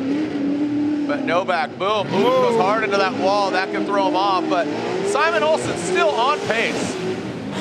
Olsen still keeping it going. Oh. You know what? That could have been a lot worse. Yeah. It could have been, regardless. Olsen got banged up a little bit, but guess what? I think that's gonna lock it in, seal in the flavor for Simon Olsen. I believe Olsen's gonna win. We'll make it official in just a moment. Yeah, Nick did what he had to do to keep the car from just absolutely burying it into the wall, and Simon did everything he could to get out of the way. A little bit of contact there, but I mean, save the cars. The back ends. Yeah. Always go to the back. Yeah. Just back it in there, baby. Yep. All right. So here we go. Let's make it official. Slide him left for Olsen or right for Nick Novak. One more battle to decide who goes into our Type S top 4. And Simon Olsen, 6 championships between the two of them. You got Norway, you got Ireland, and you got 2 gentlemen that know how to drive in the dry and in the wet. These guys, you know, seeing Freddie, he had surgery on his thumb. Did you know about that? You know what, I saw him down there. I was like, y'all good? He's like, oh yeah. Here we go, James Dean, Frederick Osbo, our final battle of the the Torque Motorsport Grade 8. Here comes James Dean leading. Now Frederick Osbo in that chase position. James Dean now transitions. It's a one more time battle between them two. Crawling into that 3rd outside zone. Just sliding it in. Look at this precision, just putting the pin on the map. And our final inside clip, wrapped it around. This is like ice skating right now. The ice skating and just the pirouette. Make some noise, fans, you're here. Can't miss that guy. That guy just got cut from a construction site. He's ready to throw down. Your boss is looking for you. Yeah, your boss just called. Yeah. What are you doing there? Yeah. Steve, you're supposed to get back to work. Stop sign that's not being flipped right now. All right, so taking a look at James Dean's initiation there. Good job, big e-brake pull. You can see that there is some grip in that run-up. They are getting some speed out of it. And both drivers equal distance to that wall as we come to the 1st outside zone. Look at basically parallel. You can see how much longer James holds onto it, whereas Osbo transitions a little bit earlier in anticipation. As we start to push out towards outside zone 3, you can see Osbo pulling some angle to keep the proximity there. And then once we get into 3, James keeps holding it as we come around that section into our touch and go. And Osbo transitions a bit later. So he actually gets on earlier, starts the transition earlier, but delays it. And then that delay is what pushes him out wider. So as much as being in the rain is definitely slower, the cool thing is you can really start to break down what happens at these small adjustments that you make. Yeah, look at this. We're seeing Simon Olsen. He's on jack stands. Yeah, so that must have been the contact that happened with Novak. Yeah, so it looks like some damage. They've got one of the rear arms out from the WiseFab kit. We talked about it earlier. These kits are meant to break in very particular spots, so it should be a quick fix, but never know. Yeah, they want this to run as long as possible. All right, here we go. Sending car this side. We got Frederick Osbo. The one more time battle between these 2 champs. Let's see what Freddie's got. Rockstar Energy Drink Toyota GR Supra. Like I said, he was ice racing in his native country of Norway, and he tweaked his thumb, so I had to have surgery, he was telling me. So pretty crazy. So he's driving with an impaired thumb. Oh, James Dean backs it in once again. And it looks like James overcooked it, but Freddie stays in it. Love it. Look at that, Freddie shaken but not stirred into that 3rd outside zone. Look at James now in formation. Yes, sir, a little slow-mo action. There's your steam cooker, and James looks like he almost pushes him around, but what a whip. What a whip by these guys around that final inner clip. What do you say? Make some noise, Long Beach, you hardcore wet fans out there.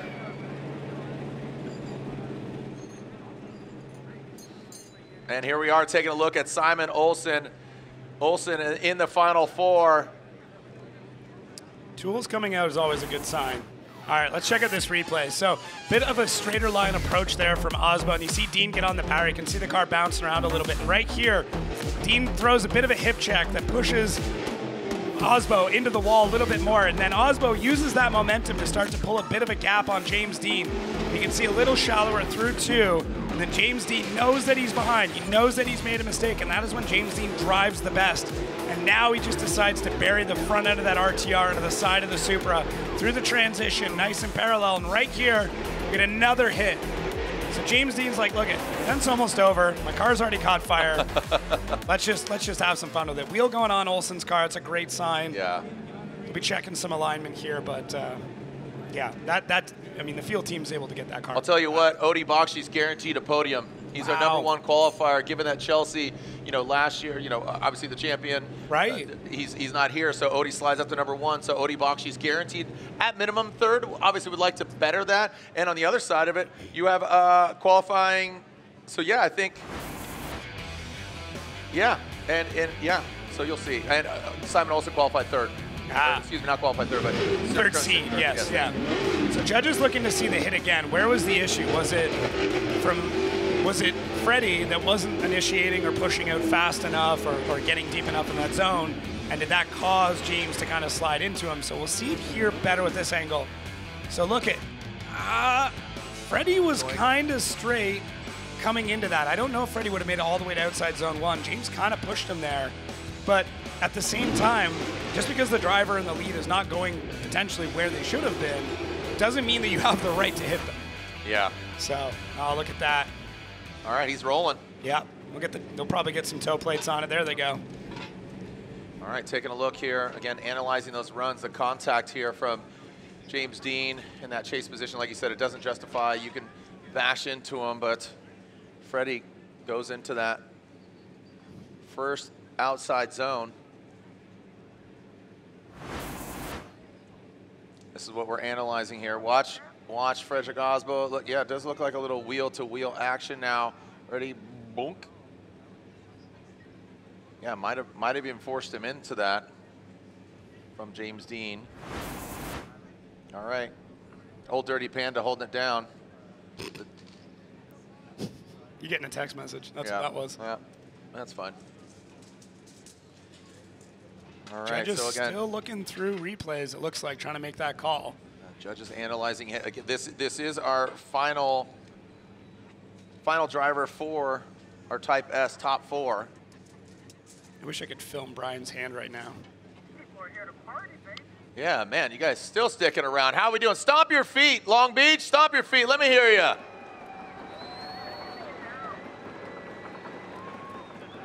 All right, you know what? It's raining, it's wet, we're in Long Beach. Let's start a wave. Where should we start it? Right, what do you got? Oh, here we go. Outcome, James Dean gets the win.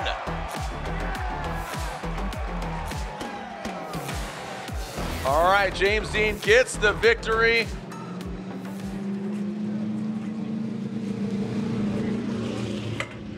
Representing Japan and America. Olsen comes out in that field suspension, S chassis, looking a little drier. Look at Simon Olsen looking a lot more confident. Little handbrake pull to massage it into that first outside zone. Gets it out there, taps that back left bumper. That bash bar takes it. Oh, Gucci straightens up, but you see him try to regain that position. And Simon Olsen out to the last outside zone. Hits a little late here, so that's gonna definitely throw both of them off. But I think you really do have to modify according to, and right there, just going from that black asphalt to that concrete, it's gotta get slick, and that's what Odie was talking about. So what's good right now is, Gucci's independent by himself, Dean's out there by himself, but look at on either side, it could be an Odie Olsen final. Yeah, it's could be. I mean, there's a lot of variables that still have to go through, but that would be absolutely incredible. So Simon Olsen, once again, doing what he did before and holding a ton of angle in the car. You can see how that line looks really good. Does have a bit too much of a hit there on that first outside zone, but then the second, a very modified line that he's running here. Now, the judges will allow you to run something slightly different in the wet, and I think some of this is just Simon finding a spot that the car wants to settle into. When we get into like these grip, non-grip areas, sometimes it's actually easier just to push it further into the wet sections of the track because it's a little bit more predictable than having the patchy sections. Now, Ken Gucci following behind, playing this very smart. You can see him trying to anticipate what's going on, dives in here with a little bit of a straighten, Some backfires coming out of that 2J from Gucci. And then just not keeping a ton of angle, but keeping the pressure on Simon. And then right here, you can see Ken start to dive in. Doesn't quite have the same grip that Simon was able to get. And then shoots it almost a little bit too wide. But Ken's a pro. I mean, he's been through this. He's seen worse. Ken knows how to deal with this. Now, we're going to swap him around. Hopefully, Simon can keep that momentum going. I think Ken's got some things in his bag of tricks. Yeah, I think Ken with the fresh air, he's like I said, hopefully it comes together for him. This Toyota GR86 running the 2J. He's back with Gretty.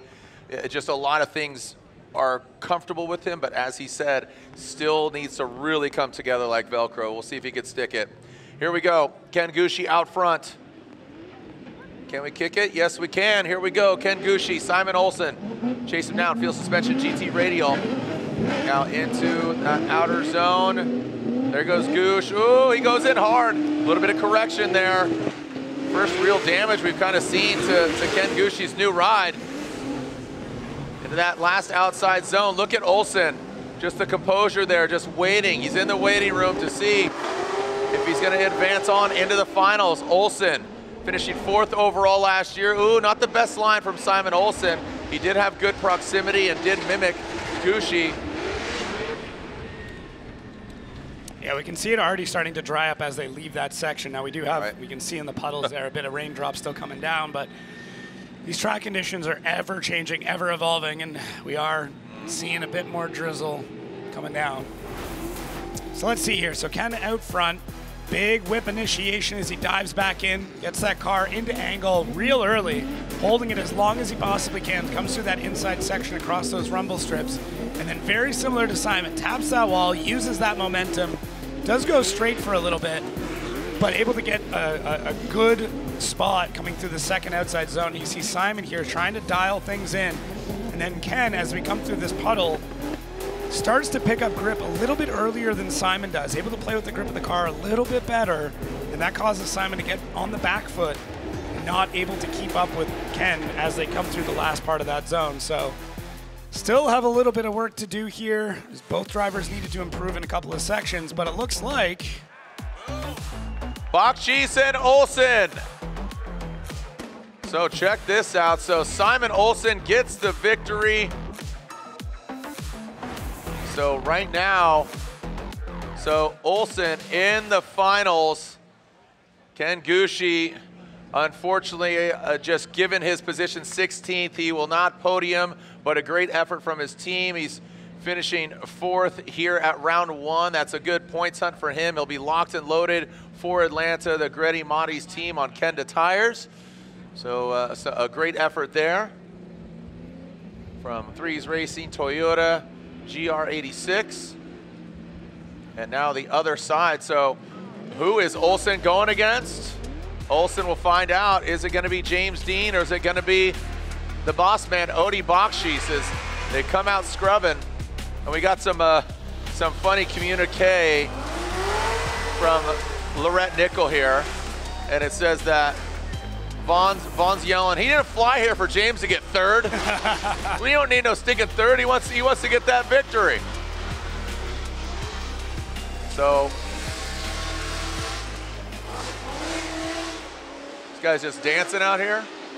All right, so man, look at that. I mean, that puddle, I mean, yeah, it's a lot. So yeah, Vaughn's down there in the pits saying, I didn't fly here to have James get 3rd place. So there it is. Knuckles, fist bumps, high fives for Gucci, smiling. And I think all things considered, this might very well be a dub for him, just given him and his simpatico with the car. Yeah, new car. Take this as a big win. I mean, to build something new and come out and do this well, I think you gotta be happy. Yep. Odie Bakshis, James Dean. See the stats? What it comes down to is who's gonna outdrive who in the rain. And Odie Bakshis will lead on the first portion of this battle. Remember, what's left? Simon Olsen. So will it be an all-field suspension GT Radial S chassis battle? Or is it gonna be James Dean versus Simon Olsen? Look at this, just Simon Olsen. Like I said, just never would have thought that just, you know, it's not a drastic change. It's just foreign to him, and it just worked out so well. Yeah, he took to this car like a fish to water. I mean, it's like it was meant to be. Even last year, seeing him at this very race, first couple of runs in, I turned to a spot and I was like, oh, okay, we're here. Like, that's it. That's all you guys needed. Unreal. Yeah. Here we go. Now we are seeing Odie Bakshi's lead James the Machine Dean. Odie coming out of that start chicane. Windshield wipers are on. Again, rain intermittent here and there. Now coming into that outside zone. Odie brings it out, taps the wall, he bounces off of it. James Dean, you see him pedal back a little bit. That allows Odie to pull away.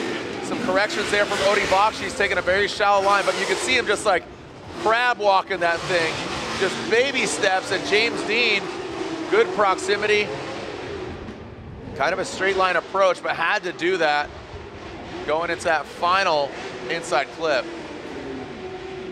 Man, not a lot of notes on this one. I mean, as they're driving in the rain more and more, they're understanding what the car needs to do. I would assume by now both drivers and both teams have their setups completely dialed in. This is the best that they're going to be at this point. So Odie, good initiation there. We're seeing a lot of guys tapping the wall pretty hard in that first outside zone. Now Odie uses that to be able to get ahead, or using the momentum. It's not a bug, it's a feature in this case. Outside zone 3, we see Odie doing quite well, filling that zone well.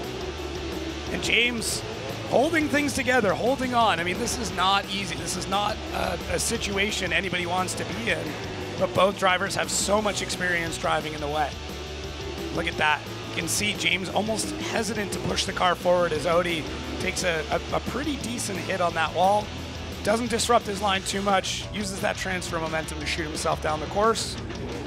I mean, yeah, we can see how many corrections. You can see the rear wheels locking, you can see the brake lights going on. It is hectic in those cars in this condition. Yeah. You are constantly modifying. It's like a drummer. It's like a drum solo in there is what it looks like if you see the in-car. The Beat Laboratory? Yeah. All right, just banging away. There's Milstein looking good. Yeah. Hey, it just takes a little bit. It's still there. Just trying to hear some of the chatter, some of the banter. And man, it is it's getting colder, wetter, and it's rain, is it coming down? It's Yep. All right. I don't know. So here we go. Looks like James Dean out front. Transitioning. Who's going against Simon Olsen in the finals? Odie Bakshi or James Dean? James Dean out front. He knows how to drive in the rain. He kisses that back bumper. Oh, and Odie Bakshi's counters. The wind whips up. Talking about the wind or the wind. James Dean into the outer zone. Odie Bakshi's dragging bumper on the ground, not on the wall. Into that touch and go, and then into that final inside clip. And the rain really coming down now. It is really wet here. It is windy and the rain is dumping.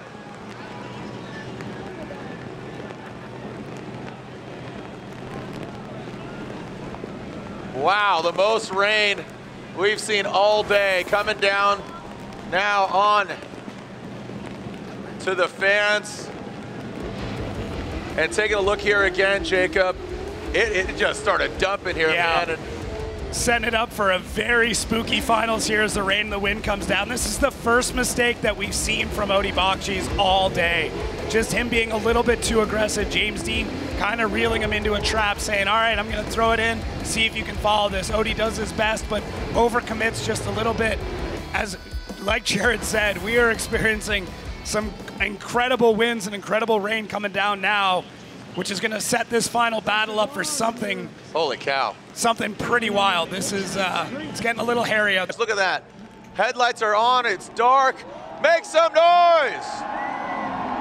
Here we go.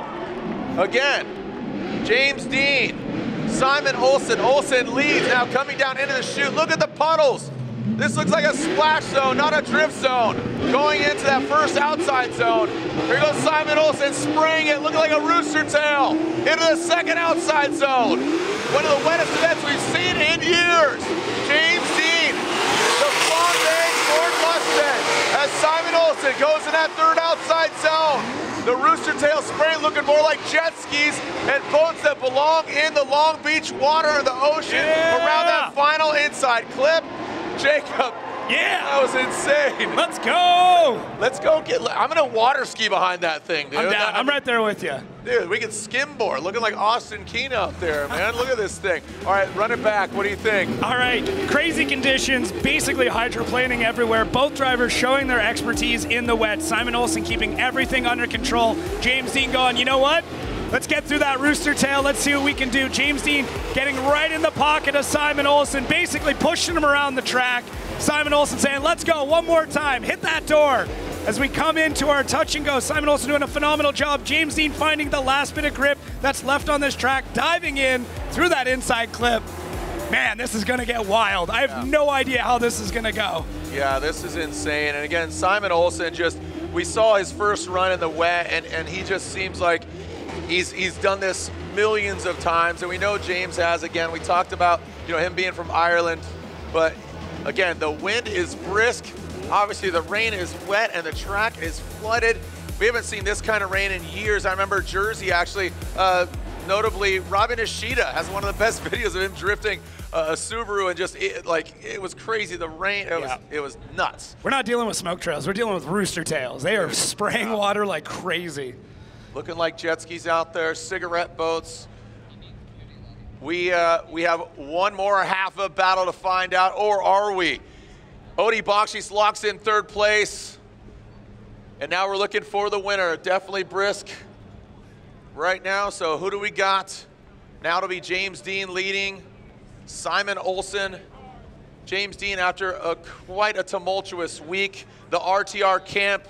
Von Gittin Jr. cheering him on. Ben Hobson making his pro debut, not making the cut into the 32. Remember, in just less than a month, we will be in Atlanta for round 2. Here comes James Dean, the AutoZone Mustang RTR Spec 5 FD. The roasted marshmallow Mustang. A little bit of correction there from James Dean. Trying to go in that first outside zone. Simon Olsen out of correction. James Dean hanging it out quite a bit. Here comes Simon Olsen. Get his first ever victory maybe in Formula Drift. James Dean, good angle. Simon Olsen pedaling it with the proximity. Almost impeding that and exceeding the front wheels. Here we go, bringing it on home into that final inside clip. Look at this, we got James Dean and Simon Olsen crawling their way across that finish line. What the heck is going on? What is this? What is this? I came to California for sunshine, and what I got was an incredible battle in the wet. Absolutely. And the rain stops. Of course. Wow, let's take a look at this here again, man. All right, drone's still there. Justin Smash is flying too. High risk, high reward, love it. James Dean out front, getting all that grip out there. Simon Olsen doing everything he can to keep up as they transition through that spray. James Dean grabbing the e-brake a little bit there, slowing the car down through the second outside zone, and Simon Olsen looks like James Dean of old, getting ahead of him, pushing him around, saying, look it, this is where you need to be. Pushing that car, and now we see James Dean with a straight line approach through that touch and go. Then we come through this inner clip. Simon Olsen doing everything he can to get back in. So what we need to look at is, did James Dean make any mistakes in the lead? Did he go too hard? Did he do anything that was offline? Tons of angle through there. You can see the Type S underglow lighting up the rain underneath of it. And Simon Olsen pushing, waiting for James Dean to push ahead, to get going a little bit faster as he gets ahead of him just a little bit. And then James Dean filling all of outside zone 3 as they push through here. Man, I don't even care how slow it is. This is epic. I love these battles. Like, you can see, like Simon Olsen just chomping at the bit, wanting to get James to go faster. I've got more grip in this car than you do. Comes back to bite him a little bit, but wow. Yeah, got a little sketchy there on outside zone 3. You know, we'll see if we have a winner. We know Odie Bakshis locks in third, so field suspension, two carbon fiber trophies here in Long Beach. RTR is getting one as well. They, finished the champion. They got three in a row last year. They were on a tear collectively as a team, and obviously Chelsea took it all the way.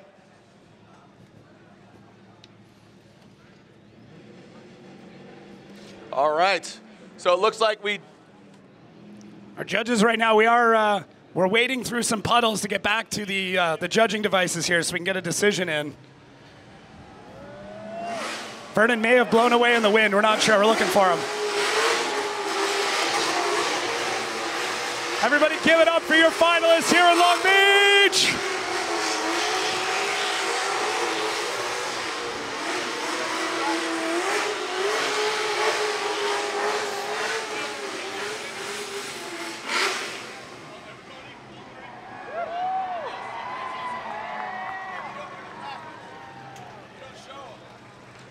Make some noise for them. 1, 2, and 3. Again, field suspension.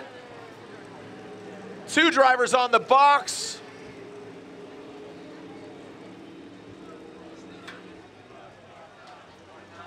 We got fans screaming one more time. They don't want to go home. Make some noise. James Dean, Simon Olsen, here he comes. Odie Bakshis. Wet, wacky, wild event, round 1. Remember, in just under a month, we'll be at round 2 at Road Atlanta. Look at the smiles here. Simon's laughing. Oh, man, James Dean, look at this. Absolutely elated. What a crazy event. Jumping out of his car, make some noise for him. Field suspension captain, Odie Bakshis. Odie Bakshis. All right, let's get this going. Finishing 3rd place here at round 1. The streets of Long Beach, AutoZone, presented by Type S in the field suspension, GT Radio, Vortex Supercharged S15, 3rd place, Odie Bakshis! We have seen so much things going on. Remember, in just under a month, join us at round 2, Road Atlanta. Jacob, here we go. And our winner here at round 1, what started out as a dry event is now rainy and windy. And your winner here at round 1, the streets of Long Beach, AutoZone, presented by Type S, is unanimously James the Machine Dean. James Dean, after being on fire on Tuesday and now in the rain, the flames are extinguished, RTR ready to rebuild, gets the win at round 1, and the points championship heats up after it literally heats up under the hood, now cooled down, and of course, second place, field suspension S14 from Norway. Make some noise, Simon Olsen! It was close. Oh, man. It was a close battle, Jacob. And again, just everything that gentleman has gone through this week, from October to now. There it is, Ben Hobson, his teammate cheering him on. Odie Bakshis says congratulations. Lorette Nickel, I'm not crying. That's just rain. Lorette, down to you with our winner. I think we're all a little teary-eyed. James Dean, what an incredible weekend. You immediately fell to the floor, the emotions just pouring out of you. How do you even encapsulate, how do you put this into words? I have no words. No, I don't think. Only probably my very close friends, my family, and Becky know how much this means to me. Oh, I can't believe it. Thank you to the team, my fans, my family, my partner, everyone, Vaughn, the whole team that supported me, brought me back to FD. It was hard last year, but I was determined to come back, and no matter what came in our way this week, we overcame it. The team never gave up, I never gave up. We got Irish conditions, and we made the most of it, but that's probably the most emotional win since my last win in Long Beach was my first win in FD, so oh my God. Woo! And James, let's talk about the tenacity of your team, because not only did you not give up, your team never gave up. They never gave up for 1 second. Like Ray Shelby, everyone that just, Andy, sleepless nights to get me back on track, never gave up. And it was looking so bleak when we were looking at this car on Tuesday evening, and it looked almost impossible. And you never give up, you never give up. I didn't give up, I tried my best to make everyone proud. The conditions were extremely hard. Every single lap you did, it just felt different, and it was hard to be repeatable, but we did it.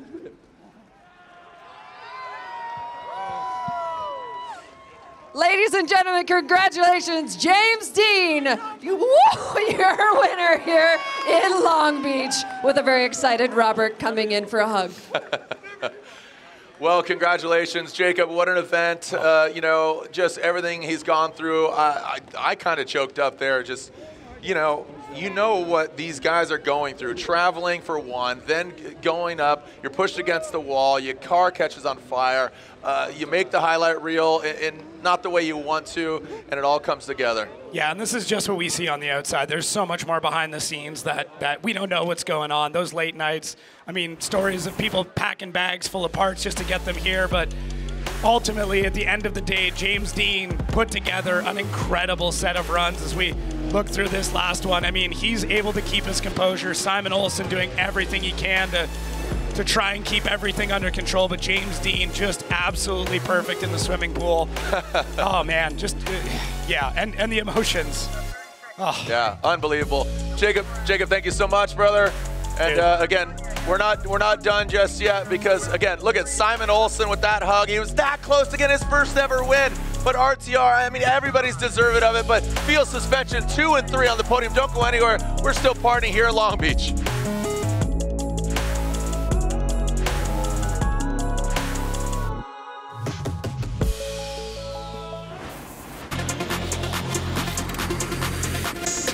In drifting, everything's a mental game. Boom! Perfect. You're not focused. You're off your game. Ryan Turk is back at it. He wants it.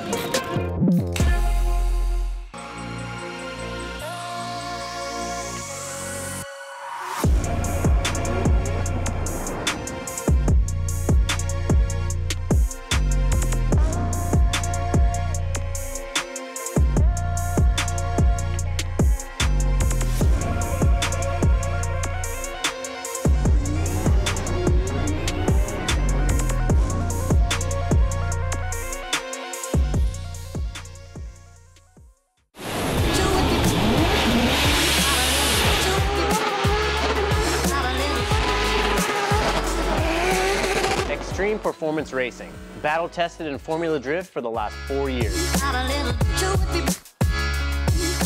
XPR contains Centerlook additive technology, ultimate ZDDP wear protection, and superior high temp performance. Pour Purple, Royal Purple, the synthetic expert.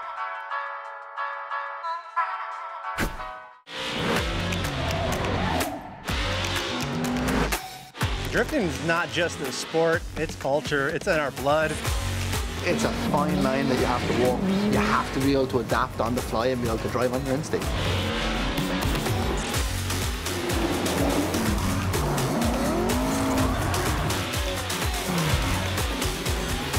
Tires are what we live and breathe in Formula D. We couldn't do this without them.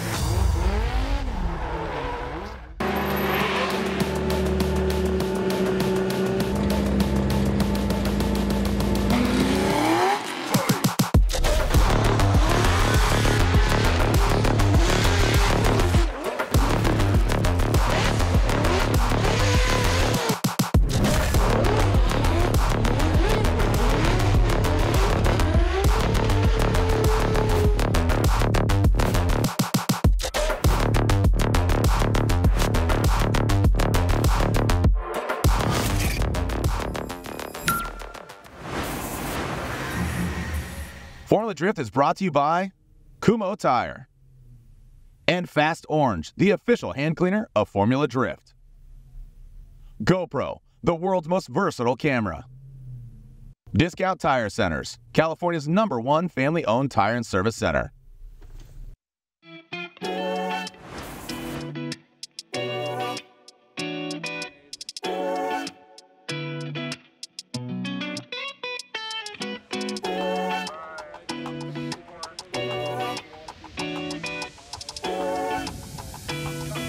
Wow, what an event here. You can see Team RTR still down there celebrating. It's cold, it's windy, but this gentleman was built for it, obviously. You know, James Machining puts it together. You know, second place, Simon Olsen just a bit outside of getting his first ever win, but field suspension, you know, throws a little extra sauce on it, and they get 2 and 3 overall at round 1. The AutoZone Streets of Long Beach presented by Type Fast, and here it is. The championship hunt is on, Jacob. James Dean leads the pack. Olsen, Odie, Gucci, Osbo, look at that. Yeah. I mean, just shaking things up. RCP, Novak, Manoa, 14 years old. Matt Field finishes 9th, and Ryan Turk in 10th. Rounding it out, Forsberg, Taguchi, Hurst, Sorensen, and Thorne. I mean, what a collection. Yeah, no, it's great, especially to see Manoa. I mean, up at that point, it's awesome. I mean, we're hanging in there. We're hanging in there. What a great way to start the season. I'm bundled up as much as I can. You got the facial hair to keep your face warm. I got nothing. But man, what a weekend, man. Yeah. Vernon, Marin got thrown in. You know, Reese Marin got thrown in. Egger and you know, Robbie Nishida are still in it. Welcome up to the booth. What a way to start. Chris Ewell, as far as logistics. Ryan Sage, he's still shivering over here. And, you know, overall, what an event. You know, we saw all the elements from the fire. Oh, boy. From the fire on Tuesday to the rain here now, and talking about rain, the Irish rain. Yeah. You know, Connor Shanahan, you know, little thrown off, a little kerfuffled, but overall, what a crazy event. And there's still 7 rounds left to go. So join us at round 2. Anything else you want to add? Hopefully the round 2 is a little warmer. That's it. Well, Atlanta, anything can happen, and it usually does. So thank you so much to our crew. Thank you to all the drivers. Thank you to all the sponsors. Year 21, it begins now. And James Dean, the 3-time champion, leads the pack as we head from the streets of Long Beach to where the red dirt of Road Atlanta meets the asphalt of the iconic track where it all began in 2004. We're going to keep this party going that is called Formula Drift. On behalf of Lorette Nickel, Jacob Gettins, I'm Jared Dienda. We'll see you guys at round 2 of the Formula Drift Pro Championship at Road Atlanta. We'll see you online, and we'll see you another time. Send it.